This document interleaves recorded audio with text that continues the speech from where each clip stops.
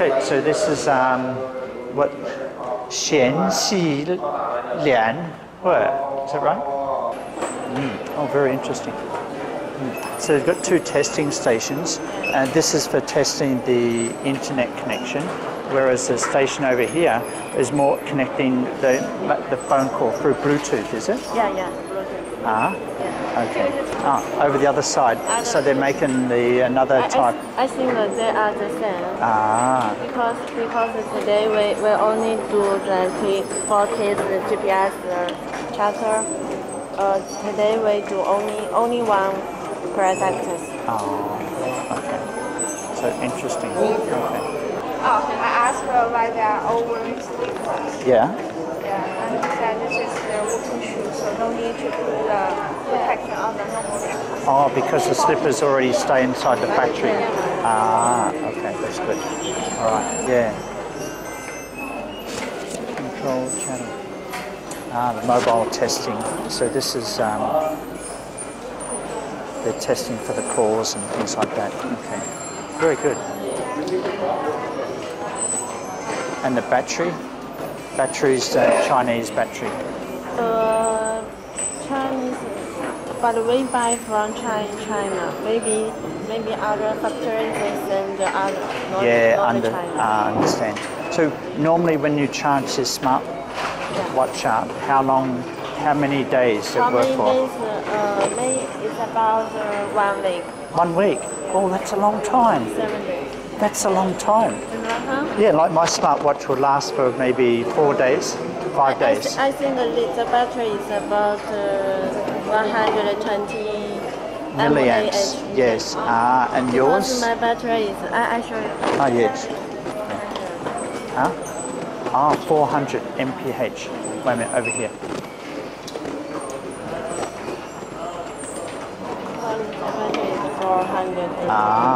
So 400, 3.7 volts. So it lasts for 1 week. Wow, that's very good. Very good. Yeah.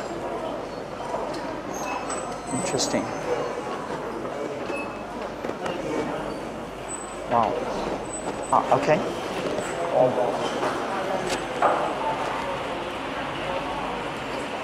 So this is more the assembly of the, looks like the iWatch, doesn't it? Yeah. This is for watch, and this watch you can take a photo. Okay. Now you can take a photo. Okay. So take a photo here. Click. That's the actual camera. Camera. Oh, very good. Excellent. We'll have to get one of them.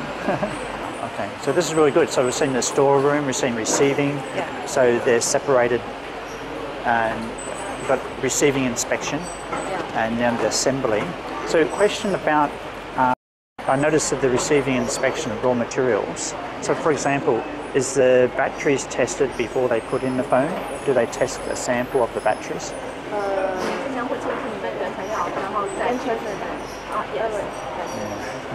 Very good. Interesting. I like the solder thing. That's very important. Yes, they're all connected. And IQC?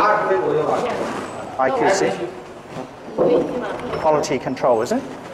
Raw materials testing is in this room. So they're receiving inspection testing. Yes, very good. Go Hanhao. to the assembly line. Wow, Hanhao. Landing. This is very good. Yeah, because you a lot of you controlling the input materials is very critical. I think the foreign buyer like to know that. So with our products, not too much bad. Yeah, because sometimes if you have problem with your product, sometimes it's caused by the material, not your assembly. Yes, so very good. Thank you. Yes. Hi, it's Neil again. We're going between the first and second factory today. Now, the first factory visit this morning was so interesting because it was a startup less than 2 years ago by the owner who once worked for a smartphone company and also video production company and he's more in design. So he left that and actually gone and started up his own factory. This factory is very interesting because they had 5 production lines, and they were doing about 1,000 smartwatches a day. You know, the smartwatch like the Fitbit or the Apple Watch. Well, this is very similar, but for 1/4 of the price. Okay, their best product is 260 yuan, so you can see that's much cheaper than the average high-end watch that you buy in the US market or Australian market or other developed markets. So it's very interesting that most of their sales were domestic, 70% of sales, and their sales from the US and Europe were actually less than what it had been in the past. And so their main customers now from overseas are coming from Spain and Southeast Asia. What was very interesting about the production was to see that they had total separation of the receiving goods room, the quality control room, and also the returns room, goods returns room. And what was very interesting was that the goods returns was really focused on the raw material returns, or the actual input goods return, not the output. So I thought that was very nice that they had that set up, because often that is a very important sign of good quality control or management of the production process, especially from a quality standpoint. All right, so if you have good quality going in, it's just likely you're going to have bad quality at the other end after assembly is completed. What was another interesting thing was ask them about compliance. They have CE and FCC. They didn't have FCC, and one of the reasons was that they found it was too expensive. And so I'm thinking that if you are buying for a US market, you do have to buy from suppliers that have FCC accreditation. Otherwise, you run the risk of customs in the US seizing your goods and actually fining you. Now, if it's just a small shipment, you're going to get away with that. But over time, as your shipments grow, it's very important to have a supplier that has FCC certification. So that's on the buyer, ultimately, if the supplier doesn't have it.